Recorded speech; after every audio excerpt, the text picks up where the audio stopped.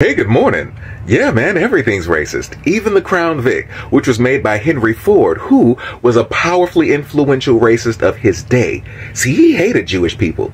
He hated them. He hated them so much that he had published pamphlets preaching his hatred towards them. He called it the International Jew, the world's problem.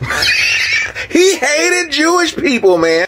He hated Jewish people so much that Hitler was impressed with his hatred of them. So much so that he would keep a picture of Henry Ford on his desk. Henry Ford is the only American mentioned in Hitler's book, Mein Kampf. At the Nuremberg trials, Nazi war criminals would cite Henry Ford as one of their greatest influences outside of Hitler. He was so racist that he would go on Marjorie Taylor Greene style rants about labor unions being a global Jewish conspiracy. And it just didn't stop with the Jews. He wasn't too fond of immigrants either.